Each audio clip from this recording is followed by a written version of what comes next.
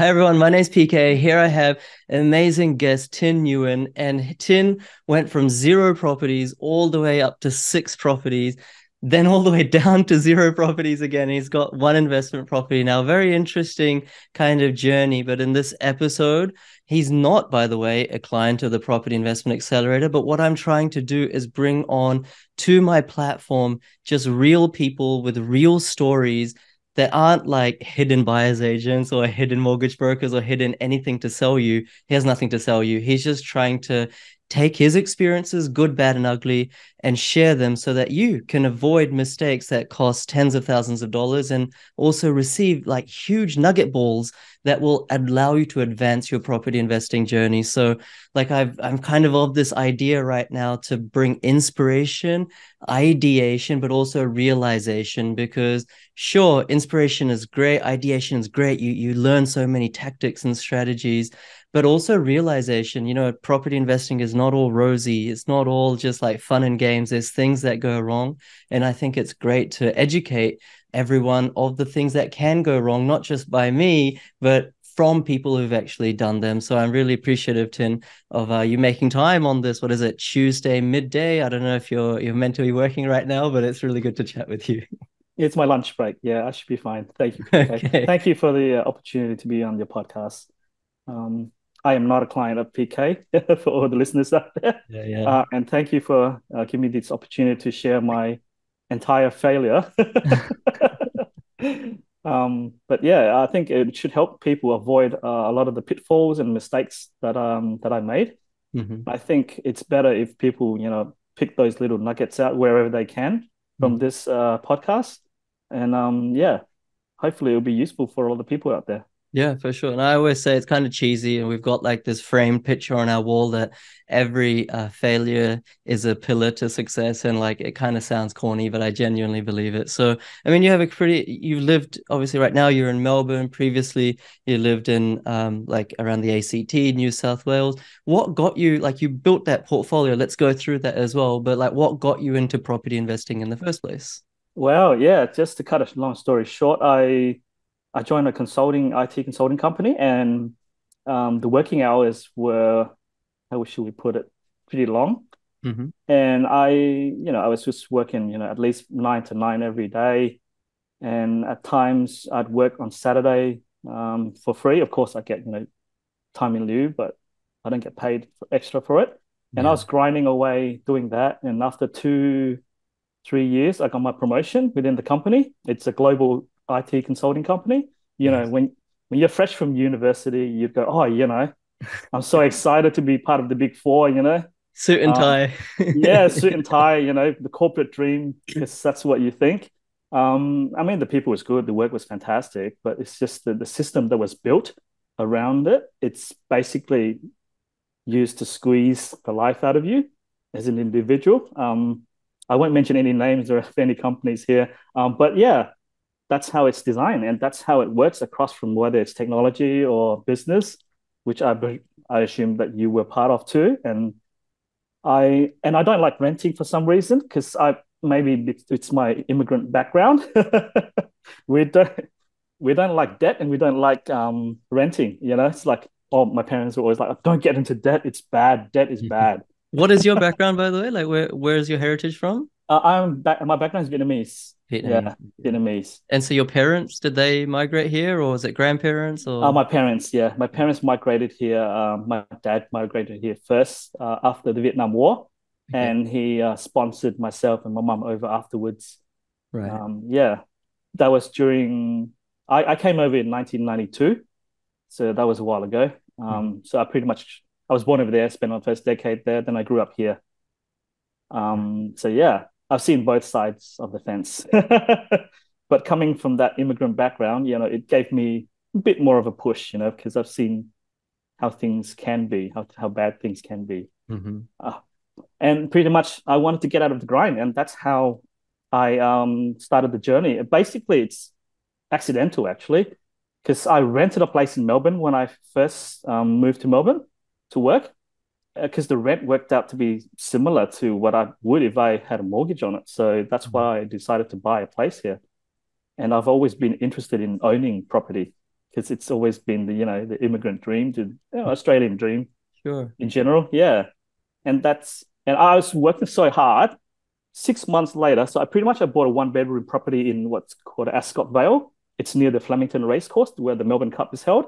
One-bedroom apartment for it was 238, but it went up 60K in just about 8 months of me doing nothing. I was just What going to which work, doing year my is thing. this? Like what, just for context? 2010.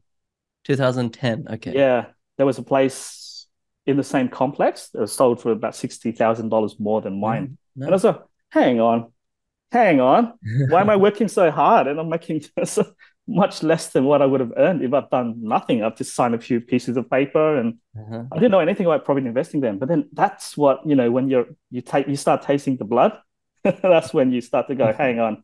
If it's about making money and surviving, there's much better way out there to do that. And that's why I got onto the bandwagon and started my property investing journey. I spent every weekend at Borders. Back then, there was a bookshop called Borders. I remember. Yeah. Yeah, they all closed down now. But every Saturday, I would go there and start reading all the self-help property investing books, by the old school people like Steve McKnight Yeah, sure. and Margaret Lomas and, all those books. And yeah, I decided that's what I'm going to do. That's what's going to change my life. But obviously, it's much harder than I thought. And it's, the best thing to do is just to jump in and do it, because it doesn't matter how many books you read. It helps. It helps build a background. It covers, knowledge gaps, and that sort of minimizes risk. But yeah, you got to jump in and do it to get the experience. Then Right. you learn the pitfalls. But Right. yeah, So you're reading all these books and you're accumulating a lot of knowledge and probably like back, I mean, 2010, right? Like I started in yes, 2011 and there wasn't that much social media based content. yes. There were like some seminars, but they were a bit trashy and sleazy and stuff like that. There wasn't really that much content. So like, so you read these books and then was it this first property and presumably like the second and third, you just did all this yourself? Yes, that's correct. With Okay. some help here and there with from my parents. Yeah. But the first one and the second one I did myself. Second one, I pretty much released equity from that property, and I bought a three-bedroom house on a 500 square meter block in Adelaide, in a northern suburb called Salisbury North. So Mm-hmm. it's if you go further, it's Elizabeth, the area Yeah, that I'm very familiar with Salisbury, that whole area. Yeah. yes, that's where I bought in 2012 was my first investment property. Okay. But it's one of those semi-detached houses where you only own half of the house, Yeah. but it's separate title. So, you could potentially knock it down and leave it half. But my intention was, back then, my I did not have my first mistake was not to have a plan. Hmm. I did not set a plan, and that's my first big mistake. So it's to me now, I understand that property investing is pretty much a journey, right? So you jump onto a train and you're trying to get to somewhere. If you don't plan on where you're going, then you're pretty much setting yourself out to get lost, and Yeah. that's what kind of happened. I chose the vehicle, the property vehicle, because my background, I have an engineering background, hardware designing and software designing in IT, and the other one is finance. I have a degree in finance as well. So I was always interested in technology and also money. Right. My background is corporate finance, so portfolio management and shares, building shares, a portfolio of shares for clients and stuff like that. But I never pursued that path, and I just went down the IT path Hmm. and been stuck with it since. But cut a long story short, that's what I perceive as my journey that I had to go on, and the vehicle I chose was Hmm. properties instead of shares, Right. because there's leverage in there. Because I worked out, if I had $10,000 cash saved up, if I invest in shares, Hmm. 10% deposit would give me $100 or a thousand Right. bucks, sorry, $1,000 in That's return, and you get taxed, half that's gone, and what are you left with? $500 yeah. after an entire year of risk, ups and downs, and sleepless nights. Whereas the same $10,000 you can actually use as a 10% deposit, back then you can do it on a 5% Yeah, deposit. you could. Yeah. Yeah. And that's how I built my portfolio, because back then the lending rules much easier before Right. APRA stepped in. So what did your Um, parents think like when I don't know if you had a conversation with them around you getting like 5% deposit loans and you're accumulating all this debt, probably millions of dollars, I don't know. Because you're from that background, even like Chinese, Indian, all this kind of Southeast Asian background is like debt is bad, whether it's good debt or bad debt, everything's bad debt. So was it hard for you to become a property investor because your parents were like in their own like kind of loving way saying no, this is wrong, this is wrong, this is wrong? Did you have to fight against the grain, or did they eventually succumb and come around to your way of thinking? that's right. That's how it was. Initially, there was a bit of pushback, and they were skeptical about it. They go, "Oh, that's very risky. Why are you doing this?" But then eventually, when I got to my second and third, they were on board with it, Mm-hmm. and they were actually supportive, because they seen that it doesn't affect me. I haven't gone bankrupt or gone to jail or anything. So, Yeah. um, but yeah, that's how it was. It's we got to change our mindset. That's the other thing that you got to do when you want to invest in property. You got to change your mindset completely, Right. because debt is not really the enemy if you use it properly. If you're gonna, I mean, like if you're gonna use it and borrow some money and splurge it on holidays and shopping sprees and things like that, and yeah, that's definitely when debt becomes bad. Yeah. Good old Steve McKnight, he actually said this. There's actually two types of debt. There's bad debt and worse debt. There's Okay. actually not good debt and bad debt. He said Okay. there's bad debt and worse debt, because at the end of the day, debt is actually debt. Mm-hmm. And our whole end goal is to get out of it. So we're getting into debt to get out of debt. Yeah. That's the whole People don't purpose of it. understand that. Like you almost, I don't know if this is too assertive a statement, but to be debt free, you have to get a lot of less than worse debt, or good debt. You have to leverage. But I'm curious.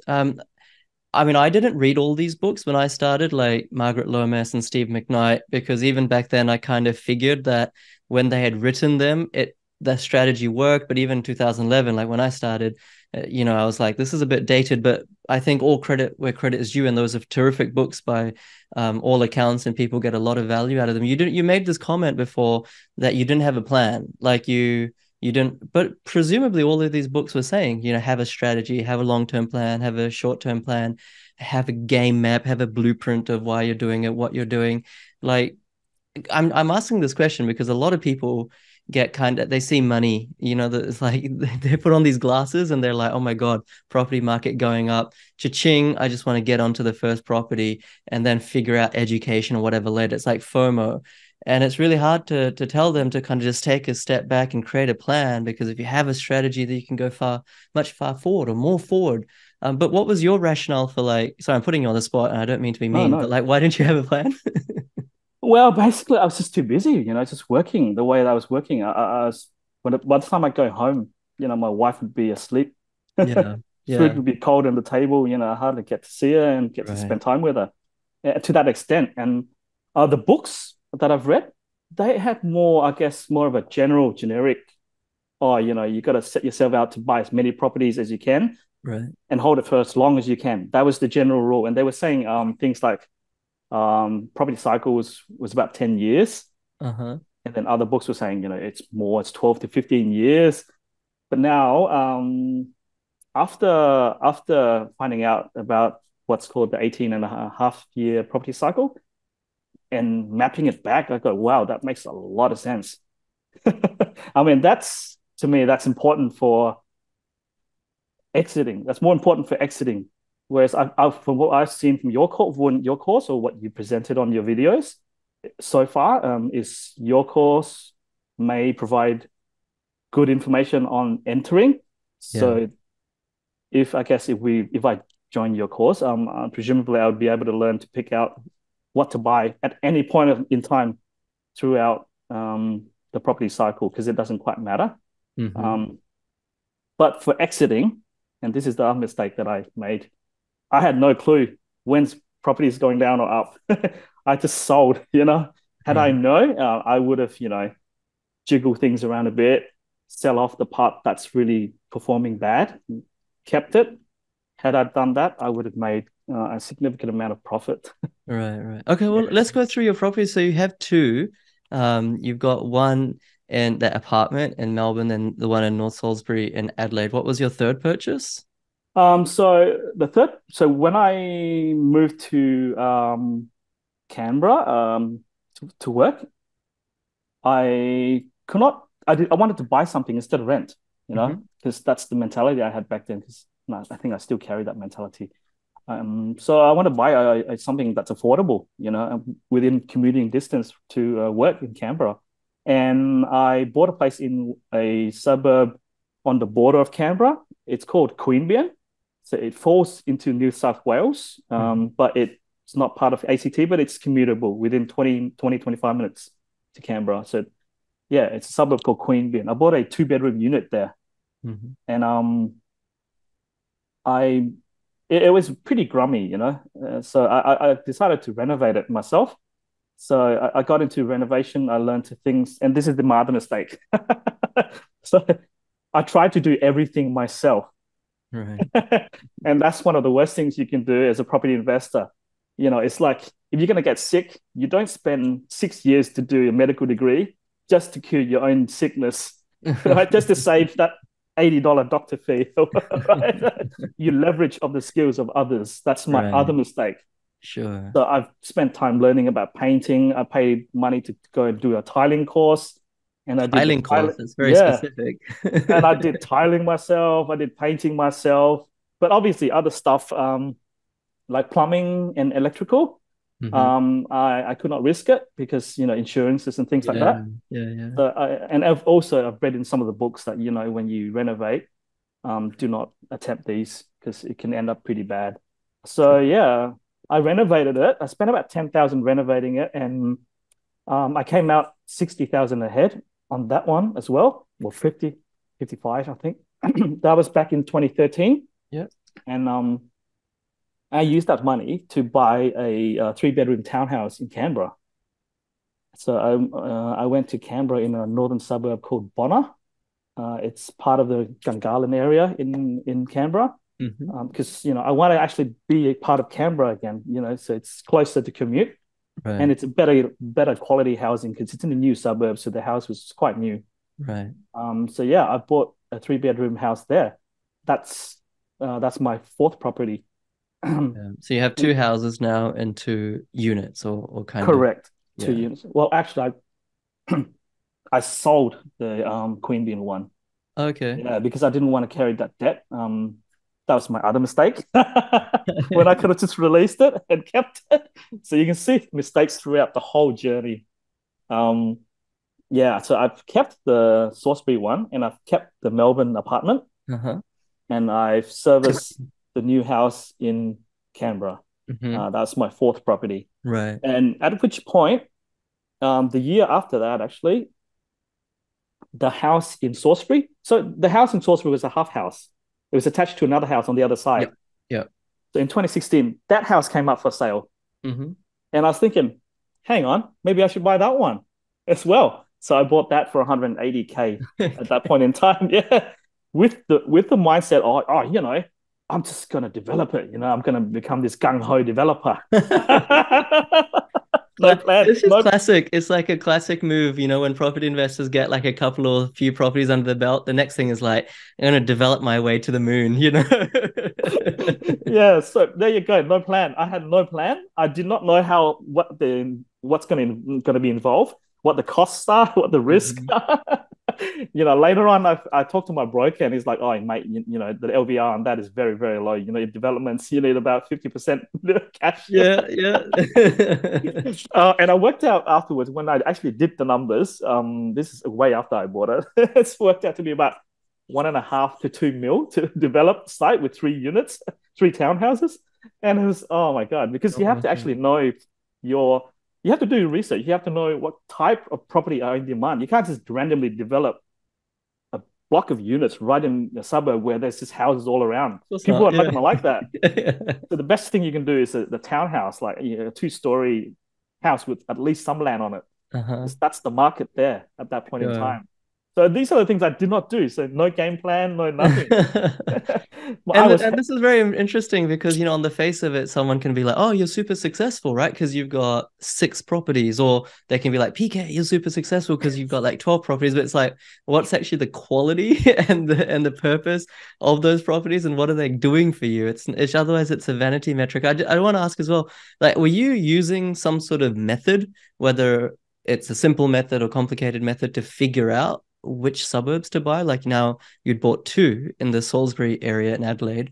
Were you like really confident about Salisbury, or what was the rationale? That's the other mistake, PK. Okay. I bought it in my backyard because I grew up in Adelaide. So that's my Right. hometown. So Right. my parents are pushing for me to get something, get something close to home, because in case you move back there, you need to move back there. Mm-hmm. So that's the mentality I had. I was always buying wherever I was. So, so when I moved to Melbourne, I bought where I was in my home, in my own backyard, instead of, following the growth, Right. following the data.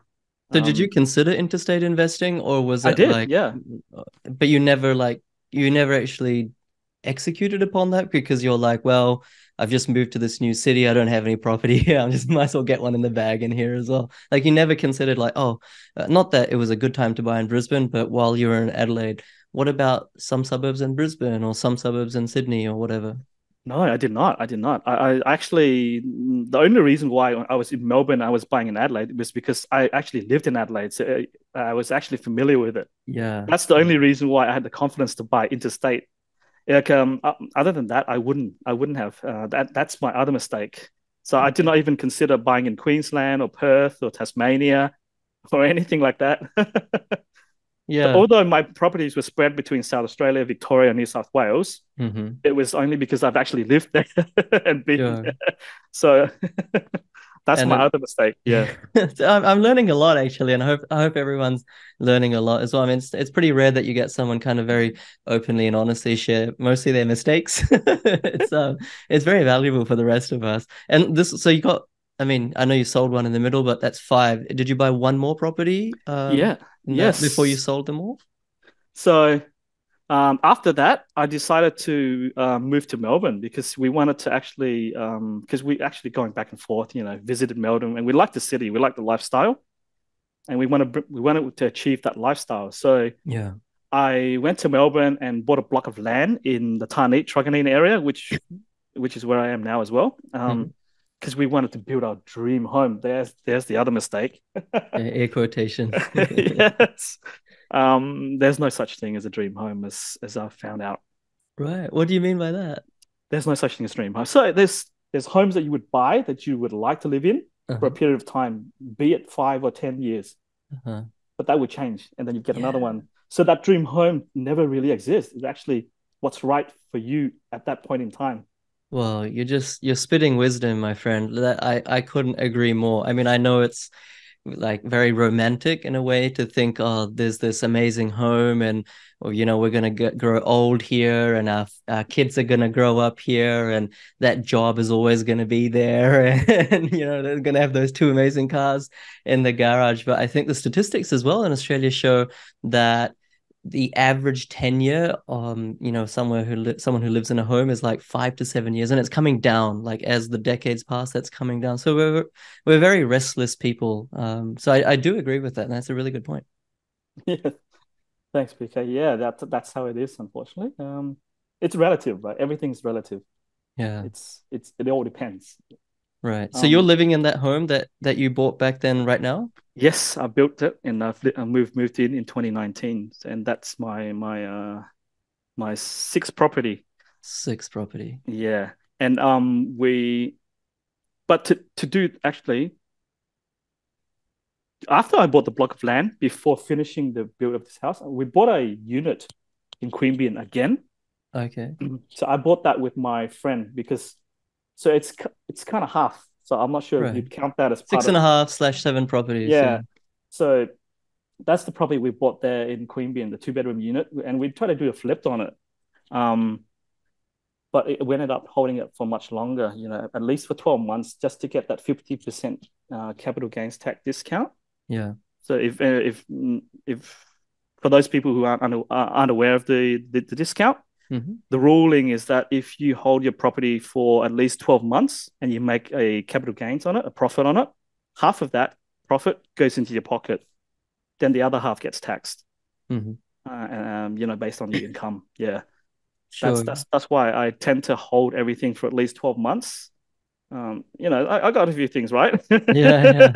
And but what was that process like buying with a friend? Like, did you get up, did you get joint venture agreements set up, or did you buy it in a unit trust where it's very discreet way of kind of managing the ownership, or did you were you just like really good friends and didn't care about all the legalities? yeah, we were really good friends and we didn't care about that, and we bought it under our own names. I think it's joint tenants or tenants in common. No, joint tenants, Hmm. 50-50 split. You can put the split amount in the contract. Yeah. And yeah, so we did that and we sold that before the boom Oh, in 2018, 2019. yeah. That's the other mistake, not knowing the cycle, not knowing when to sell. Like I said, the cycle is very useful when you exit. When Uh, you So people argue, it's been an age old long debate. What's more important, time in the market or timing the market? hmm. From my experience of making so many mistakes, both are important. Hmm. Timing the market is important when you're entering or exiting because you don't want to be buying when it's at the peak and you don't want to be exiting while it's at the bottom. Yeah. But timing the market is very important when you're getting in and getting out. But once you get in, time in the market is important Yeah. because you have to be there for at least one cycle for it to grow, to benefit from that growth. No, well said. I couldn't agree more. I think there's some people who say timing the market's not important, and most of the time they're people trying to sell you something like properties. And so they're like, oh, it's always a good time to buy off me, right? And then there's some people who say timing the market is more important than time in the market. But I've yet to really meet someone who can reliably and predictably time the market perfectly as well. And like, yeah, everyone knows property is a long-term game. You're not going to exit your 9 to 5 and 1 year, 5 years, maybe not even 10 years for most people. And so like what, so you're obviously, you're of the school of thought that timing the market is also important. Is that why you sold, I mean, except for the way you're living in Melbourne, is that why you sold these properties? Because you thought, oh, hey, the cycle is going to go down for a lot of these areas? No, a lot of it was because this is the other thing that I didn't plan for.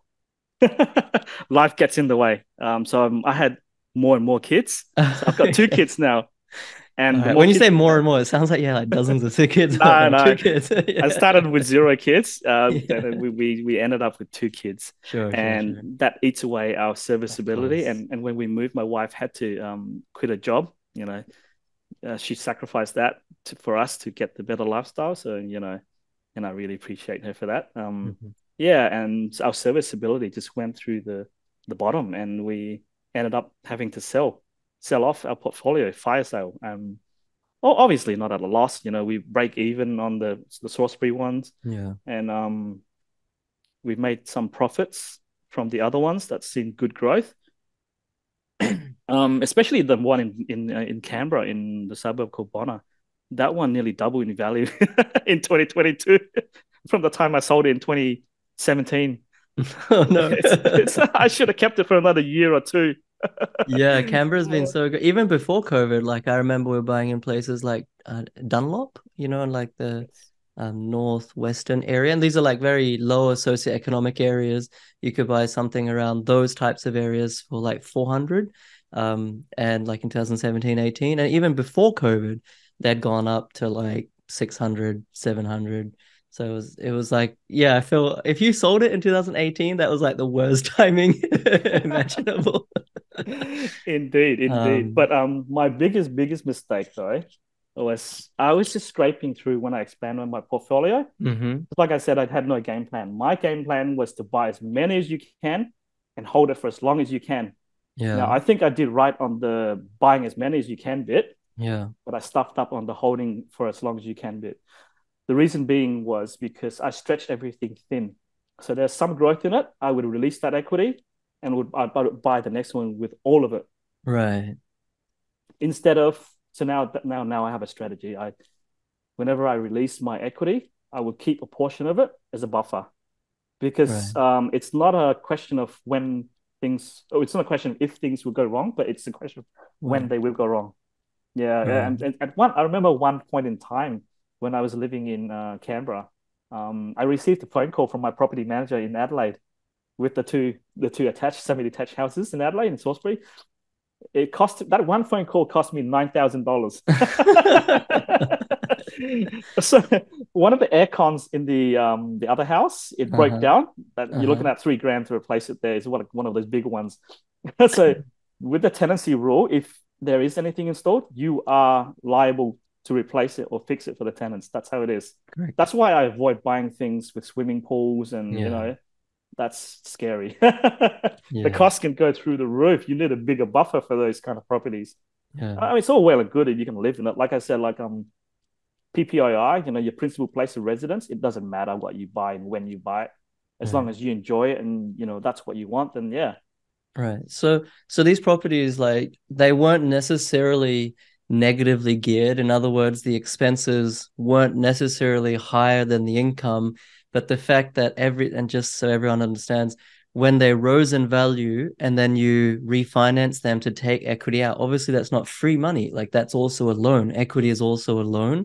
And so that meant that even though capital growth had occurred, you had to pay additional interest payments. And then when your good wife, she stopped working, when the kids came around, then your household budget couldn't afford that now negatively geared portfolio. Is that what you're saying?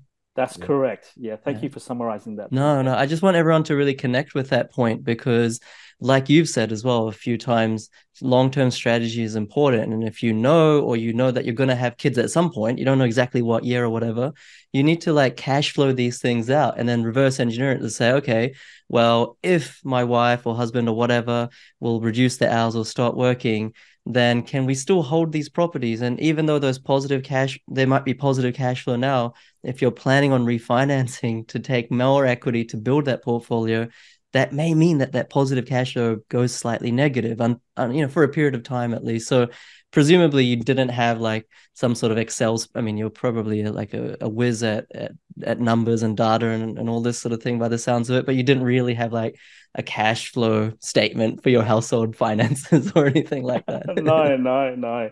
All I had was I built like a small spreadsheet with all of the costings of purchasing the properties. Yeah. I would put the rent against it, and then I just formula it out, and then that would tell me, what kind of cash flow it is then and there. But Hmm. obviously, that needs a bit of rework. Yeah, yeah, yeah. Yeah, and Oh, yeah, okay. So you sold everything, and then you're left with obviously your principal place of residence, and you're breathing a big sigh of relief. You're like, yeah, I'm like now not underwater anymore. I can afford everything. And then, like, as of recently, right, 2021, you were saying to me before we hit record, then you're of the mindset that now I'm going to ramp back up again. yes. Um, So I knew that property is the only way that well, not the only way, but one of the only ways that you can get out of the rat race. mhm. I wanted to be part of it again, so I started my journey again. And again, I made a mistake. I employed a buyer's agent because during the lockdown, you see all these ads and stuff like that about buyer's agency. They can get you the magical suburb, but really, I found it to be a huge mistake because pretty much I paid them big money just to do their work for them for something that I could have gone onto realestate.com.au or watched your video and gone onto realestate.com.au and did it all myself. Free video, right? Yeah, free video. So thank you for that, PK. Thank you for sharing all your knowledge and thoughts and your nuggets of gold. Yeah, that's why I found it interesting, and I thought I'd share my thoughts with you, even though I'm not a client of yours. Mhm. So just for all your listeners out there, I am not paid by PK to share this story. Although I intend to be. I intend to be because I think it's PK is the only one who actually, from my personal perspective, is the only person who is actually willing to share his skills, his particular set of skills using data. And I think, being a scientist, an engineer myself, I think data doesn't lie. Mm. Data, although, it's not like, it can't be 100% precise, but it's very, very close to what the truth is. Hmm. And I think, yeah, I think I'll probably join in your course later on, maybe. Take your time. Yeah. Um, yeah, I um, mean, when you're like you said before, when you're in lockdown and you're at home and there's nothing to do and you're scrolling your social feeds, there's so much ad. I mean, I don't do any ads. Like I just post organically. I don't run any paid ads, but you do see a lot of paid ads. yes, As soon as you even talk to your wife or husband, right, about like property, then somehow the whole social ecosystem knows that you're into property and that spits out true. ads and all. I mean, there are some, obviously, some very select good buyers agents, but most of them sort of espouse this idea of we know more than you. Therefore, you need us to be able to get a good outcome. We're private advisory, we're experts, we're much better. We have unique expertise, the data that you could never find, properties that you could never find. So is that kind of what led you down that alley? Yes, I fell for that. I totally fell for that. I thought they had the magic crystal ball, and they would know something that I don't know. And I paid big money. And fortunate for them, was the team, the research team that I had within their organization, was actually pretty good. I don't know how they did it. I don't know their methodology. They won't share that, obviously. But they picked out a suburb in Perth, in the Rockingham area, just before the boom in 2021. Yeah. Um, the buyer's agent. So from what I can see, is they employ buyer's agents from outside into their area, and they would filter out properties that these buyer's agents would present to them based on their research team and the data that their research team have, or whatever methodology that they may have. Mm-hmm. And I think because of that, that saved them. But the buyer's agent that was assigned to me for my purchase was absolutely terrible. It would take him a whole day to respond to my one message. If I send him one email or one message, it would take him the end of the day, all the way to like 6 or 7 p.m. to respond to me. And when you're buying in a hot market, that's a pretty bad sign. Right. Yeah. Right. And I've made complaints and stuff, and it's all went to deaf ears. Yeah, Yeah, I mean, it's just if bad. it's kind of a buyer's agent's role to be there for the client, they should take a select few clients that they can actively manage and be on the phone with because they need to be the middleman between the real estate agent and you. Otherwise, you might as well just skip them and talk to the real estate agent yourself, right? And that actually might be more efficient if you think about it. Exactly. I was so willing to, I was so tempted to do that, but I didn't want to jump the gun. But stuck it out. But in the end, I just had enough. So my thought flipped, and then I just called the agent, and I ended up doing most of the work for the buyer's agent myself. Yeah, Yeah. and I secured the property, and all the negotiation was it's mostly done by me. Hmm. Although in written form, I still had to go through him. Although after I've had a chat to the agent through the phone, but yeah, it was just a very bad experience through and through. I wouldn't recommend it.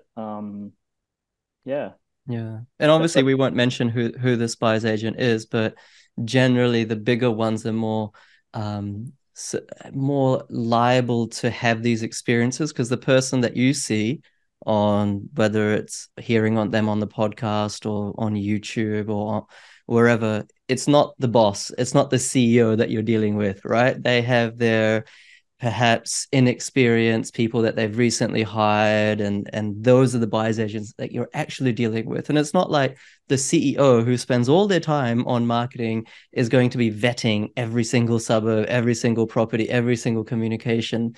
So it's basically is the you're dealing with the lowest common denominator of that company, and if that person is the lowest person is more talented, more skillful, more competent, and has really good character that you want, then that's fine. But generally speaking, they don't. And I think this is just it's not their fault. This is just a product of big companies. When you go with a smaller buyer's agent, maybe they only take two or three clients a month, and it's kind of a single operator, or maybe have one or two team members.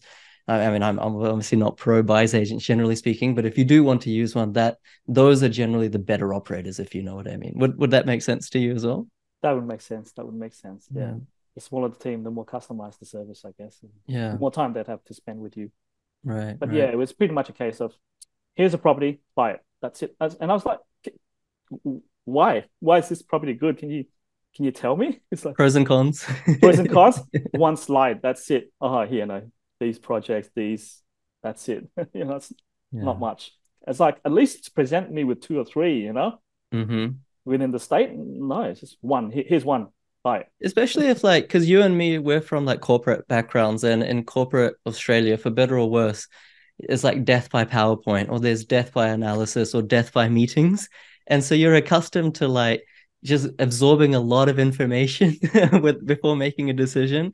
But if you're sent like one slide, maybe it's like poorly formatted, which is a pet peeve of mine. But it's like, God, like I have to make a $500,000 decision based on 5 bullet points on the single slide. Yes, yes, that's exactly right. I think that's it. I think you hit the nail on the head there because we're from that, corporate background. We like deep analysis. We like more details. Hmm. So yeah, it didn't go well for me, but the outcome was good because Yeah, Perth has seen its significant growth since 2021. yeah, So yeah, that saved them. But I wouldn't yeah. use them again for the life of me. No, that was a No. horrible experience. Very stressful. Just you're sitting there the whole time waiting for a phone call. You call them back, they hang up on you. Call them back, they hang up on you. They won't respond. It's like, come on, this is not what I paid for. Yeah, it's anyways, at least the outcome was good, right? So I Yeah. mean, whether you go through a buyer's agent or not, it was a good time to buy property in that Rockingham area generally. Of course, right street, right property, in 2021. And even on like forums like Property Chat, like you've been a property investor for a long time. I'm sure you know Property Chat and places like this. People were talking about Rockingham back then. You could have just gone by that and did it yourself, but I think action beats inaction. So even though you had a terrible experience with that buyer's agency, you're probably thinking, oh, look, I'm actually glad I bought that property as opposed to didn't buy that property. So I think that's also a good takeaway for those of you guys who are watching or listening. Like action beats inaction. Like obviously, choose the right buyer's agency, or you don't actually choose any, but at least do something. And so then you've kind of not bought anything since then, but you're sort of biding your time, getting your finances in order to start going. Are you planning on going hard now, or what's your plans now? No, I'm actually planning to go slow but steady, Right, that's unlike good, before. that's good, you've learned the lesson. Yeah, yeah. I'm sitting around waiting for my finances to consolidate. Probably get the missus back into the workforce and Mhm. improve our cash flow and our serviceability. Perhaps then I'll give you a buzz and Yeah, no, I mean, join the gang. honestly speaking, I said this at the event that I did last week in Sydney, where it was like more than 1,100 people that came. But I genuinely get as much of a buzz when someone DMs me and they're like, "PK, so sorry, I never did your course, but here's the property I bought and I've just refinanced it and I've made X money, and like I'm very grateful for all your content and all that sort of thing." I get as much of a buzz from that than an email that I get from a client who's obviously paid $6,000 and they're sharing a result. It's the result that matters. It's not me lining my pockets in the middle that matters so much. Obviously, I would say that, but I genuinely mean it. So, I guess just to finish off, Tin, as well, what's like I don't know, what's your top three pieces of advice that we haven't run through yet that you can give to, let's even say, experienced property, new or experienced property investors, people who are maybe sitting here in, what is it, end of August 2023, and thinking, hey, look, I've just missed a huge property boom, maybe in Sydney, Melbourne, Brisbane, Perth. I know it's booming right now, but everyone's saying it's a mining town, even though iron ore prices have already dropped 50%. It's no longer a mining boom, but everyone still thinks it's a mining town. I don't know where to invest. Like, I honestly don't know how I can emulate these results that people were fortunate to get in the last 10 years because they experienced a couple of booms. Like, who knows if there's more booms coming? What would you like say to people like that who are perhaps even new to the country and are like, is it the right time to buy? Is it not? What kind of words of wisdom can you share? So I guess the three advice I'd give is first of all, don't try to do things yourself that you do not know. If you know, then do it. If you don't try to do it yourself. Follow an expert. find a mentor. So whether it be, find someone experienced or join your group, because that's where the experts, they can share their wisdom with you because they've been there, they've done it, right? Hmm. And that's the safest way to go. That's the first advice I'd give. The second advice I'd give is people tend to, well, especially with new investors, they would think that property investment is about buying properties, but that's not at all. That's not the case at all. Buying the property is just one part of the whole thing. So the second advice is to have a game plan. Property investing is about risk management and risk mitigation. That's sorry, asset control, asset management, and risk mitigation. Got it. Those are the two things that property investing is about. That's true for the whole, true anywhere, That's be just it life, right? properties. That's just Yeah. life. Yeah. Yeah. So you can have a portfolio of businesses. I know a lot of successful people. They hold a portfolio of different businesses. So it Hmm. doesn't have to be the property vehicle. It can be shares. It can be anything. So it's about asset management and it's about risk management. Whether then when you're going into the market, when you're buying in, or when you're going out, you're exiting the market. You've Hmm. got to manage that risk, right? So you manage your property managers, you manage or your um, building and pest controllers, you manage your Property property managers, your prices, your brokers, conveyancers, brokers, yes, etc. Yeah. etc. So it's all about risk management, right? That's what it is. Sometimes people get too involved, be it in experienced investors, and they forget about these things. And Hmm. that's the second point I point out. And I guess lastly, the third point is get the balance right, I guess. It's because property investing is very individualized. There's no Hmm. right universal formula that will work for everyone. Everyone's different. Everyone's got different risk appetites. They have different way of thinking. So, for me, although I have made the mistake of buying my PPOR instead of rent vesting, but I think I'll probably still do it again, just to cater for a place for my family to live in. It's Yeah. about balance. I think enjoy the journey. That's the I last. love that. Yeah. I So I love think that. I love that. because if you spend your whole life living like a beggar on baked beans and toast just to build a portfolio, time is the most important thing in the whole wide world. Steve McKnight told me, how many 10 years do you have, Tim? How many 10 years do you have? So I spent the past 10 years ruining my first portfolio. So now I realized 10 years, there's not many left. So Yeah. you got to enjoy life. You got to enjoy life. Yeah. Enjoy the journey. Enjoy the investing journey, be it good or bad, because either way, it will make you a better investor. Hmm. So true. Oh, you're very, very wise man, Tin. Yeah, someone also said to me, and it's like a different way of saying the same thing. Like you only have maybe 60, 70, maybe 75, 80 summers in your life. How many summers have you already had? And I'm like, oh, damn it. I'm probably over halfway, 33 summers down. Like how many are left? And if you think about it that way, then you start to see that property investing is not the be and end all of your life, but it's kind of one category or one bucket of your life, but that one bucket can have a disproportionate impact on all the other buckets, all the other categories of your life. So keep a healthy balance, but don't ignore it because all the other aspects of your life, like, how much enjoyment you can have by traveling around with your family, how much time you get back to spend with your family, how much you can disregard financial stress, all of that stuff can be solved by that one bucket or one category, but it can't make you happy.